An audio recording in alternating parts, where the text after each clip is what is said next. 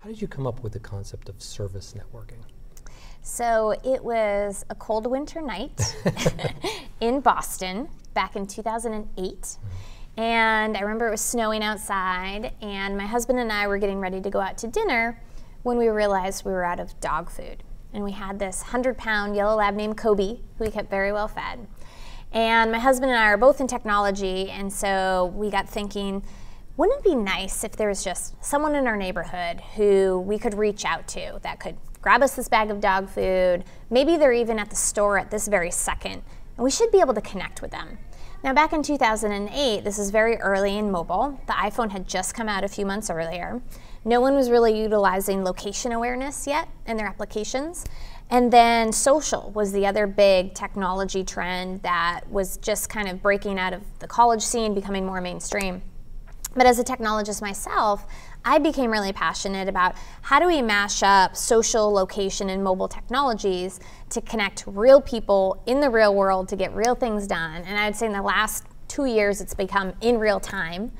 And so that's really the idea of where service networking was born. It was about utilizing those technologies to create a new network of people that are helping each other out to get tasks and jobs done. Conceptually, it sounds like a lot of the pieces you had originally thought of, they're now starting to come into place. But has the fundamental idea changed at all over those years? It's a great question. So not really. I mean, I started this back in 2008, TaskRabbit in 2008, before the words the sharing economy even existed yet, right? That really became popular, I'd say, in 2010, 2011, and now all these economies have evolved over the course of the last 7 or 8 years. But the core mission of the company, of TaskRabbit, which is to revolutionize the way people work on a global scale, hasn't really changed that much from the very beginning. I'd say we've evolved, and we've certainly only scratched the surface with what we've delivered to date, but we still have that driving vision. You mentioned TaskRabbit's goal.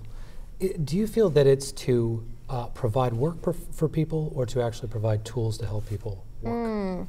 Another great question. So a little bit of both, and here's why. So we took a space, an industry, services, and not really professional services, but sort of everyday household services like house cleaning and handyman help and personal assistance, shopping, deliveries. We took those types of services that were incredibly fragmented and really non-existent to the everyday user, everyday tasker, everyday supplier. They didn't have access to a lot of that demand, a lot of those jobs in the sort of world before TaskRabbit existed. And so it's certainly our job to create a platform where that demand is generated so that our tasker community, our suppliers, can find work. But I think even more than that, it is about building a platform and tools for our taskers to build out their own businesses. And I'll clarify with an example. So I see TaskRabbit.com and TaskRabbit, the mobile application, as just one way for our tasker community to find work on the platform. We also have created some partnerships with external parties like Amazon, for instance, where Amazon's utilizing the TaskRabbit API to send work from Amazon to our tasker community. So if you are ordering a flat screen TV, chances are you probably need it mounted. And if you can book and hire a tasker right in your neighborhood, right in your community at the time of purchase, then it's shuttling work to that tasker in a different way as well. Interesting. What do you feel is the most significant issue that the peer economy is facing right now? And how do you think that issue is going to get resolved? Well, I mean, gosh, so over the last 7 or 8 years, this economy, the sharing economy, the peer economy, on-demand economy, all these different nomenclatures have come up. And I think, to me, what's been apparent is that the consumer mindset has shifted so quickly and so dramatically. I mean, I remember in 2008, when the iPhone just came out, people thought it would be crazy to jump in a stranger's car and take a ride with someone.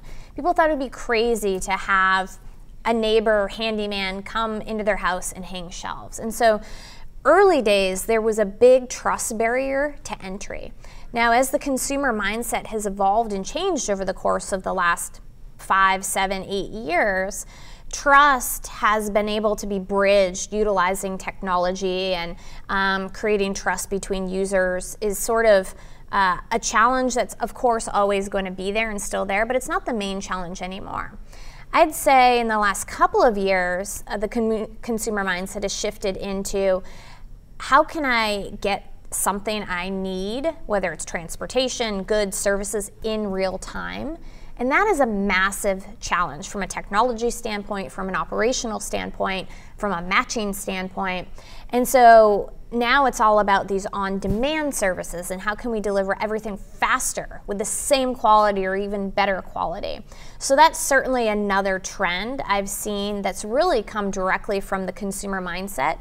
So when I think ahead, what we're always thinking about at TaskRabbit is how is that consumer continuing to evolve, and how can we stay ahead of the curve there and continue to deliver what they need as their entire world is changing around them. Do you see the real-time component as primarily a technology issue? No, it's definitely a technology issue, but it's certainly an operational issue as well. And it's about allowing the tools and infrastructure for a tasker community like we have at TaskRabbit to not only make themselves available via the technology, but also to be able to stack their days and fill their days and understand where they are and what sort of work they want to get, and defining their categories and work areas. And so there's a human component as well, which is part of the technology piece. So there's a bunch of different names for all of this: on-demand economy, pure economy, sharing economy. Is there a particular phrase that you prefer to describe all of this?